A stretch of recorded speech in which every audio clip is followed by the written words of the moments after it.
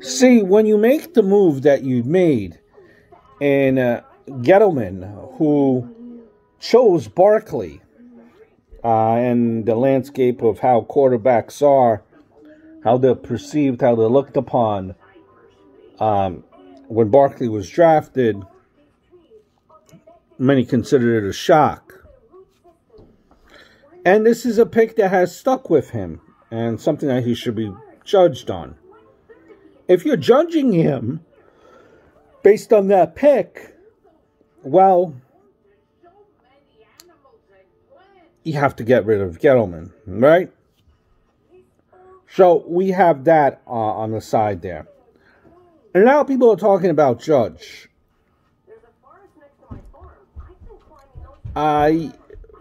You have to realize it takes longer than 2 seasons to kind of fix a team. You've been changing coaches every season or two since 2016. And obviously it hasn't worked, so maybe we should stick with Judge. I'm in that camp where I want to still stick with Judge, see what he has with something when he has something to work with.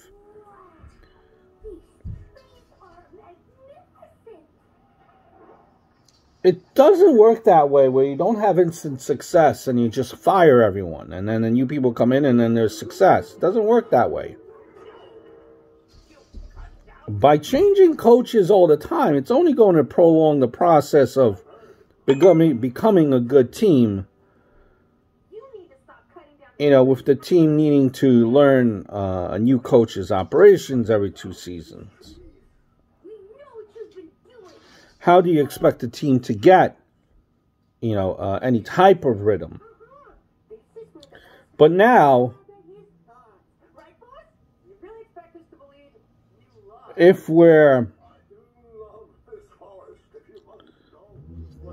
on the same page that Gettlemen has to go,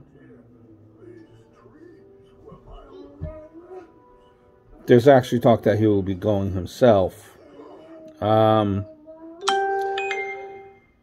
Think of it.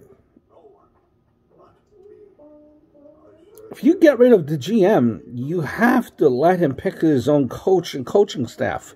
What type of GM would come in without being allowed to pick their own coaching staff?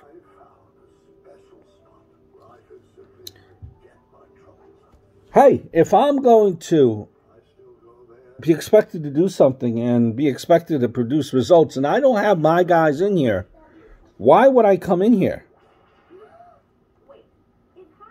So now does Joe Judge, or it looks like Joe Judge, might have to become a victim of circumstance.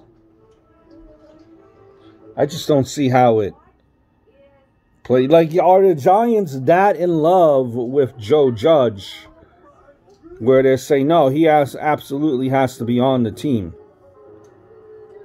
I don't think that's the case.